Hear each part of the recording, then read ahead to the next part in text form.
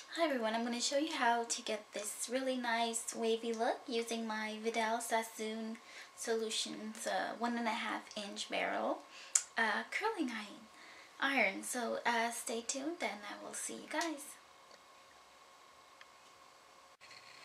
So first I'm going to get rid of my shorter parts on top, my bangs, by just using a little clip to clip it up here. Okay. Now I have just one little piece exposed. I'm going to use my Tresemme Curl Activating Spray. I'm actually going to put it all over my hair at the bottom part. That's where I'm going to be using it. And I also have my G Enviroflex Hold Hairspray. I got from Winners for $9.99. So hold on. So I'm using my Solutions Vidal Sasson barrel. That's 1.25 inch, I believe. And here we go. I'm just gonna start off with just a piece of my hair, not the whole thing. And I'm gonna start by putting the end and rolling it inwards. Be careful that it does not touch your face at all. And I'm going to hold it for a few seconds. Yes, I know I've let this little bit go, but that's okay. I'm going to get back to in a second. I actually, what's dangerous about this, you can burn your hands. It gets hot all the way here. I can actually feel the heat, but not as hot as the barrel itself. And I actually picked it up by accident. And I don't really have any sensation in this finger, my little pinky, and this one, it hurts actually right now.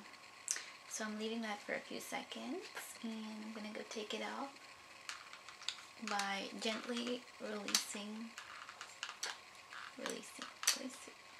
And I want to have big curls, not too tight curls.